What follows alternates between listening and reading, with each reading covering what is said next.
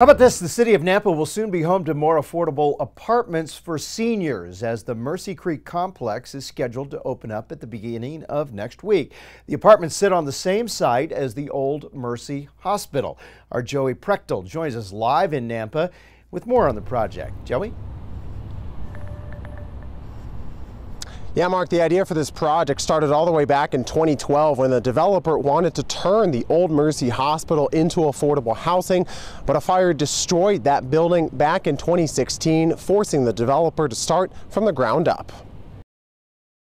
It was discouraging, but it's pretty cool to see out of those ashes this development come forward for our senior community. After being in the works for years, the Mercy Creek apartment complex for seniors 55 and older is nearly complete. Oh, it's huge. It's not going to fill the need, but it is better than nothing. Andy Rodriguez with the Nampa Housing Authority says the project will help reduce the backlog of applicants trying to get into his agency's senior housing. So our waiting list for elderly apartments goes back to the very top candidate is an applicant from 2012. The complex, which is still being worked on, has 50 units. 40 of them will have to have someone at least 55 years old living in them. The other 10 don't have any age requirements. As rents have continued to increase dramatically, Social Security and other forms of retirement have not kept up with the cost of living.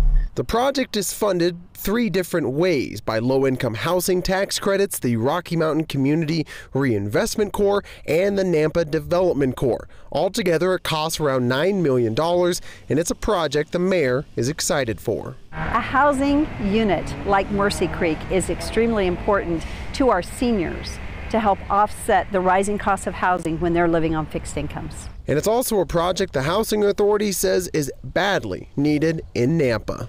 So if you look at our population of nearly 100,000 and we have 142 units, we're serving 1.4% of our population, which there's a larger need than that clearly in our city. Now, Chance Hobbs, who is the developer of the project, told me that right now around 35 of the 50 units are spoken for. The complex does have studio, 1-bedroom, as well as 2-bedroom units, and rents are going to range anywhere from $350 on the lower end up to $800 on the higher end for those 2-bedroom units there. Mark, back to you. As he just said, it is a step in the right direction. Joey Prechtel reporting live for us tonight. Joey, thanks.